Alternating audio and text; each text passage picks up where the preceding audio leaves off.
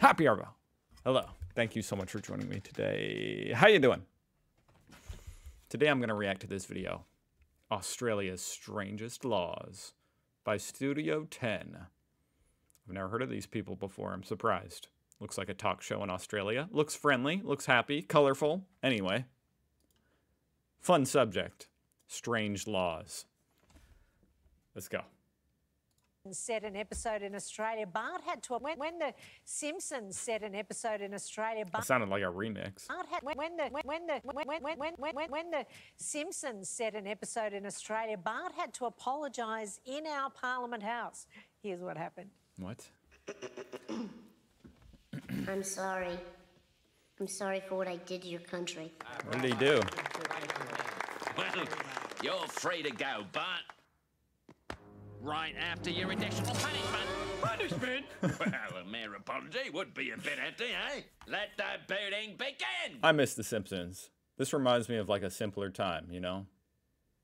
As much as I love the internet and YouTube and stuff, it was kind of a simpler time.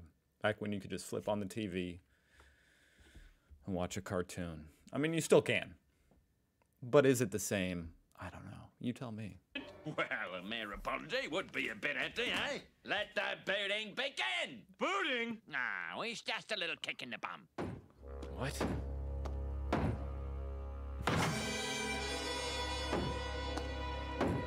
Uh-oh. What kind of a sick country would kick someone with a giant boot? Mr. Simpson, shush. Disparaging the boot is a bootable offense. No way that's a real thing. That's a bootable offense. It's one of their proudest traditions. Oh my goodness. Well, we might not really have the boot, but it turns out there are some pretty strange You don't have the boot? Did you ever have the boot? laws in place around the country. In Victoria, it is an offence to sing an obscene song or ballad in a public place. An obscene song. In South So Australia. pretty much any top 40 song these days, you can't go out and sing it. I approve. There is a 200. You can't sing WAP in Times Square or in the Sydney town square. $50 maximum fine for unlawfully ringing doorbells. No shit. Ding dong ditching is illegal. $250. At least that's the maximum, not the minimum. That actually makes it kind of more fun. That's like, that raises the stakes. You better get away. I would actually definitely be more prone to ding dong ditch if there was a chance of, you know, serious punishment. I don't know. It kind of, does that make sense? It raises the stakes. What can I say? I'm a gambling man. And I know you guys are too. Down under. You could be fined thousands of dollars for possessing more than 50 kilos of potatoes in WA. You can't move That's there. why I live here. And it is illegal to post a fake job advertisement in Queensland. That should be illegal. Unless it's April Fool's Day, which it is today when I'm recording this, then it should be legal. But why would that be? That should be illegal. Waste people's time. And in New South Wales, it's illegal for bus drivers to splash mud on bus passengers. That's just stupid. That's just asking for... Well, I guess it wouldn't be a lawsuit. I was going to say people would do it on purpose to get paid. But I guess this isn't like a civil matter.